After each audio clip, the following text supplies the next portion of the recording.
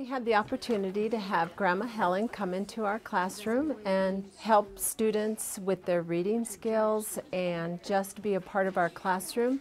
I think it's a wonderful program and I would like to see more people in it because I think the children really appreciate it and I think they need the help too.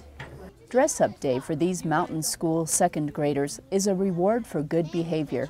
It is something seen most of the time in Julie Clay's classroom, where Grandma Helen spends many of her days.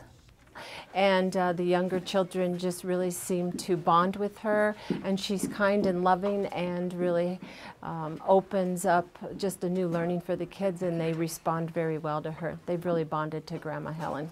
And then the children get an extra special person to be there for them, to be an older person, a stable person in their life. A lot of children now don't really have older people in their lives, or grandparents and such, because people move so much.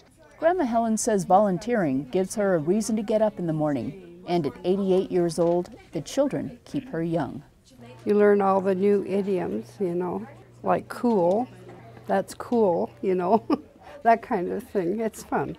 This Foster Grandparent program is one of several opportunities for senior citizens to volunteer through NAU's Civic Service Institute. The amount of hours that these people put in and the amount of work that they do, it couldn't be possible because a lot of these programs wouldn't be able to pay to have that kind of service.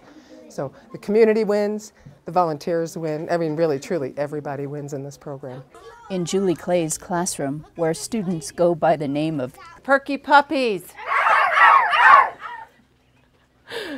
they get a close-up look at volunteerism and get the benefit of Grandma Helen's patient and loving presence during the school day.